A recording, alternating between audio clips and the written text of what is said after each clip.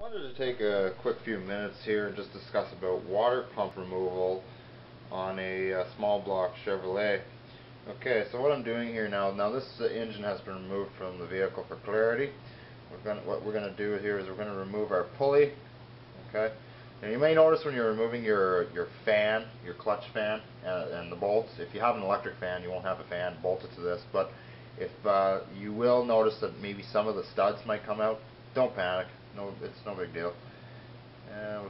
13 millimeter required. Okay, I'm just going to pull the pulley off, set them aside, and I'm going to restore the bolts so we don't lose them. There's nothing wrong with this water pump, but I am rebuilding this engine. Okay, so now there's 4 bolts holding this unit in here. We got one here, one on the bottom, just directly below it, right here. We got 2 on the opposite side. So, in retrospect, you could probably change a water pump with the engine in the vehicle in roughly an hour and a half, 2 hours. So right now I'm just loosening off the bolt for our alternator bracket. We need this out of our way so we can free up our water pump. And a 14 millimeter socket is required for that. I'm just going to hang him out of the way and proceed to removing our water pump. Now, 14 millimeter socket required for these guys. If you're dealing with a vehicle that is equipped with a 2-piece shroud, most of them are, as far as I'm concerned. The older ones may not be, but anyway, you'll have to unbolt the top portion of your shroud in order to gain access. Okay, so there's that one. Directly below him is another.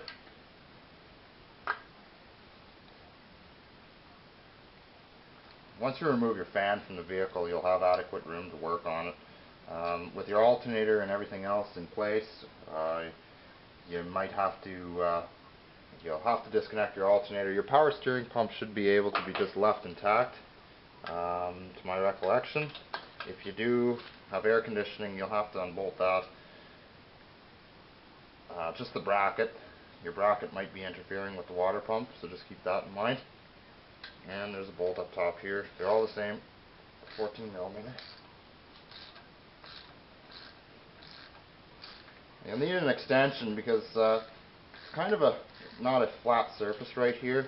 Notice that I'm using an extra long extension, just so I can clear the water pump and kind of zing these bolts out as fast as possible. There's the bolt. Set them aside.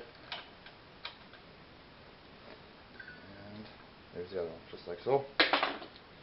And you might have a little bit of engine coolant seeping at this point. Okay. There's probably quite a bit still sitting in the cooling jacket, so you'll have to take note on that. Flathead screwdriver or a 1/4 inch socket required to loosen off those guys here, this clamp. You'll have to remove this hose, and just like so, just pops off, nothing to it. And now you can gain access to your timing chain cover if work is required in behind there, which unfortunately this engine does need work in there, so it's got to come off. Be prepared. There might be a little bit of coolant stored in here, so just have your drain pan handy.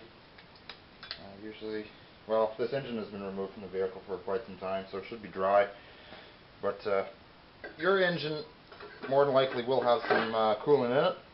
I just spilled a whole bunch of engine coolant all over my pants. The joys of being a mechanic, unfortunately. So that's okay. I don't mind getting dirty. Now, if it's really stubborn, what you can do is grab a pair of channel lock pliers and just grasp it.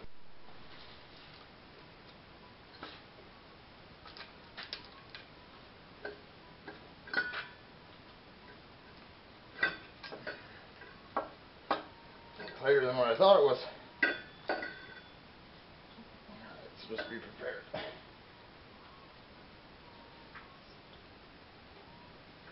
Bone dry, but yours won't be, so be prepared for a mess.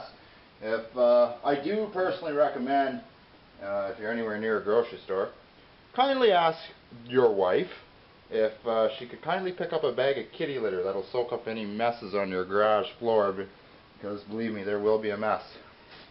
Now what you're going to have to do is you have gaskets in behind here, okay?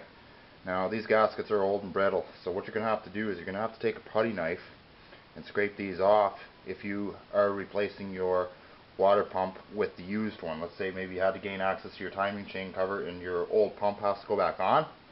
Well, you're going to have to scrape these clean. If you're putting in a new pump, you'll be alright, but you are going to notice that there is remnants of the old gasket against the block right here. You got to clean that up. You can't leave that stuff on there or you're going to have a leak. So you got to clean that up first and foremost. Don't leave that stuff lingering. So I'm going to go ahead and get a scraper and I'm going to clean that up.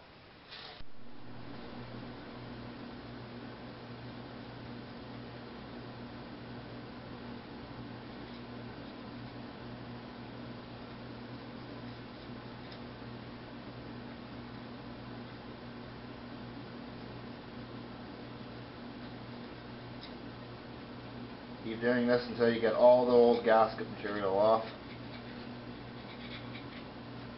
Alright, so installation is basically the reverse of the removal. When you get your gaskets, you'll need new gaskets, of course, when you're doing this. Just reinstall. And we'll get a bolt started here. Okay. Two.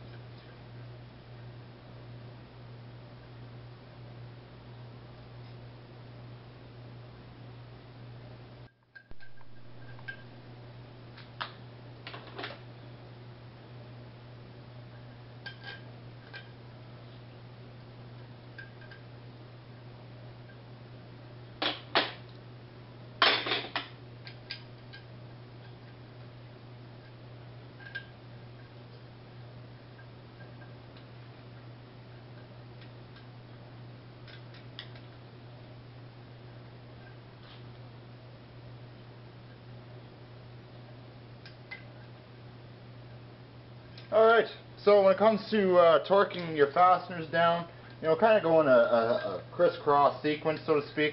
You're working with this one on the very bottom. Go ahead and jump over to the one on the right hand side at the very top, and then go at the one on the bottom, and then take over here to the left hand side on the very top, and just keep doing that until everything's nice and tight, and then torque them down and hook up all your hoses, reinstall all necessary equipment, alternator, power steering pump if it had to be removed, air conditioner. I believe there's a few fasteners and brackets that need to be loosened off if you do have AC. But other than that, when you do get into it, it's not that bad. It may look complicated if you've never done it before, but when you get right to it, it's not a big deal.